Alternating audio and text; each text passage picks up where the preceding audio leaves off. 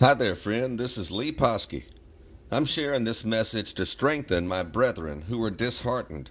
My brethren who are disheartened by their experiences with lukewarm people who claim to be Christian. Tell me if this sounds familiar to you.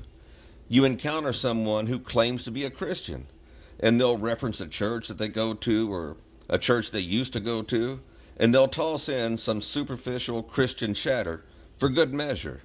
And you think to yourself, great, I have someone to fellowship with. I can't wait to visit with this person about the Lord, and we can share with each other what God's been teaching us. This is fantastic.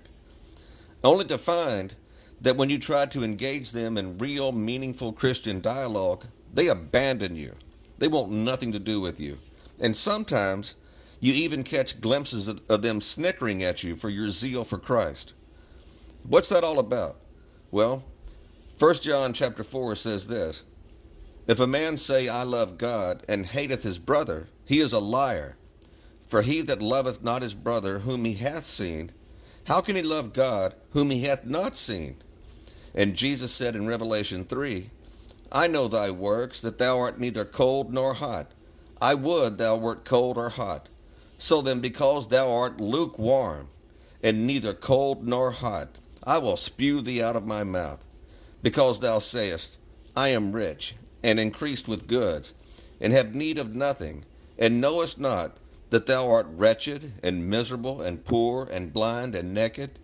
I counsel thee to buy of me gold tried in the fire, that thou mayest be rich, and white raiment, that thou mayest be clothed, and that the shame of thy nakedness do not appear, and anoint thine eyes with eyesalve, that thou mayest see."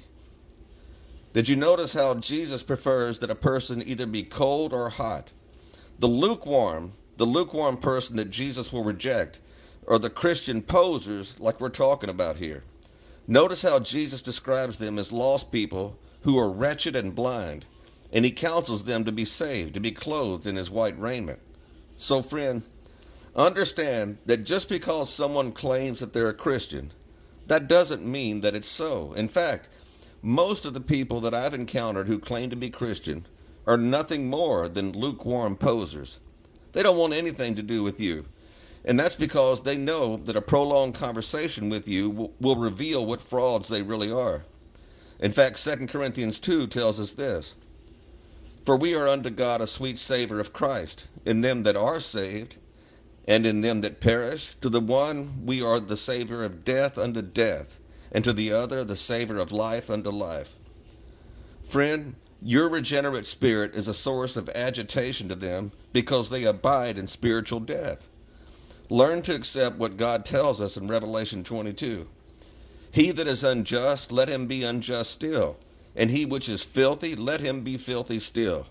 And he that is righteous, let him be righteous still. And he that is holy, let him be holy still." And finally, in Matthew 7, verse 6, it says this, "Give not that which is holy unto the dogs, neither cast ye your pearls before swine, lest they trample them under their feet, and turn again and rend you." All right. Well, I hope this has helped you, dear saint, and I thank you for giving me some of your valuable time. And all glory to the risen Lord Jesus Christ, and no glory to us whatsoever. Bye-bye.